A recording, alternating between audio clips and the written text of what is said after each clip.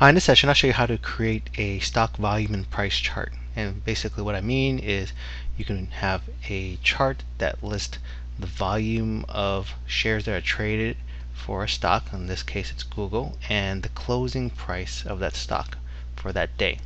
And so in essence this is really called a combination chart, where you basically have two chart types plotted on one chart. So you have a line chart and you have a column chart. I'll show you how to do that.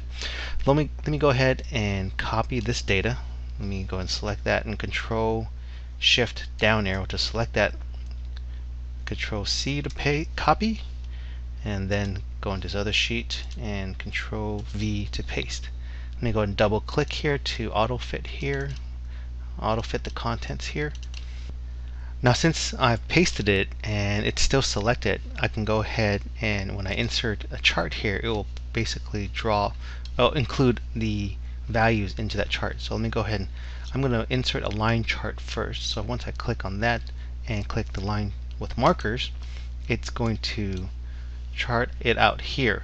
So what I want to do is the red line is going to be a volume, and I want to change that to the column chart. So I just have to select that, and that is selected. I'm going to go ahead and go to change chart type here and turn it into a clustered column chart.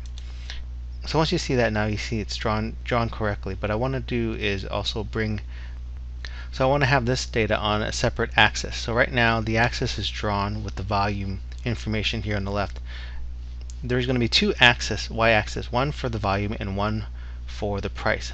I'm going to put the one for the volume over to a secondary axis. So what I need to do is just click on any of the bars here and right click it and go into Format Data Series. And want to go here where it says Plot Series On. I want to plot it on the secondary axis. Now you see it's brought it over here. Let me go ahead and close this. And now what has happened is it's pretty much drawn correctly now. So I have the closing price as a line chart, and I have the volume as a bar chart, and the volume is on this side and the closing price is on this side. Now you may notice that there's just some gaps here, and what it does is Excel sees this x-axis as a date, and it draws it out as a date, as date parameters or date values. If we wanted to make this kind of equidistant to each other, we would have to draw this out as text. So I'll show you how to do that. And you can just go ahead and click on the axis, right click and go into Format Axis, and down here where it says Axis Type, we'll set it up as a date. Now when we do set up as a date, the gaps are equidistant from each other now.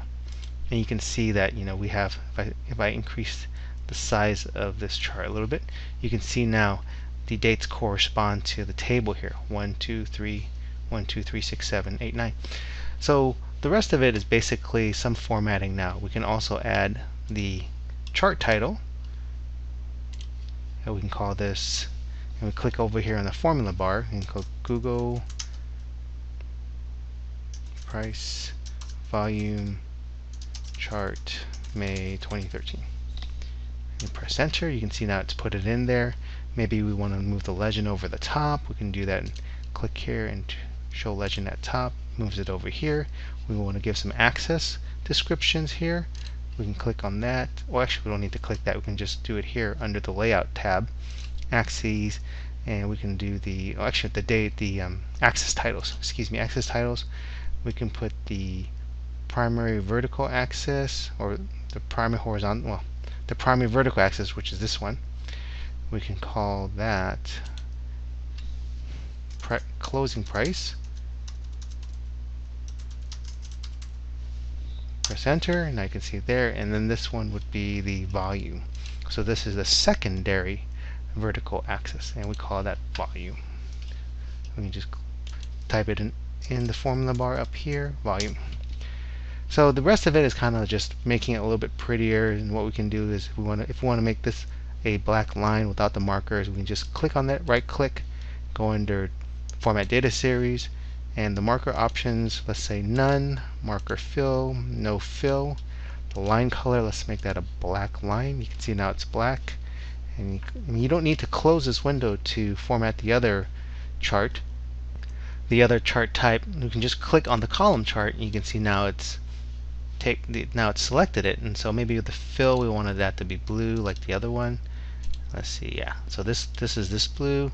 Maybe give it a nice little 3D format. We can take some of the default or the selections here. I think I just wanted to do a little bit more customization. Maybe make the width 5 point, and then the height 2 point, and that will give it a little nice bevel shape. Click close here, and we have our little bevel shape here, the little 3D shape. So this is a quick and easy way to make a price volume chart. Essentially, it's a combination chart in Excel. So I hope this helps. Thanks for watching. If you want to see more videos from me, click here to subscribe to my YouTube channel. And if you enjoyed this video, don't forget to like it and leave a comment below. I'd like to hear from you and hope to see the feedback. Also, do you think others might benefit from this video?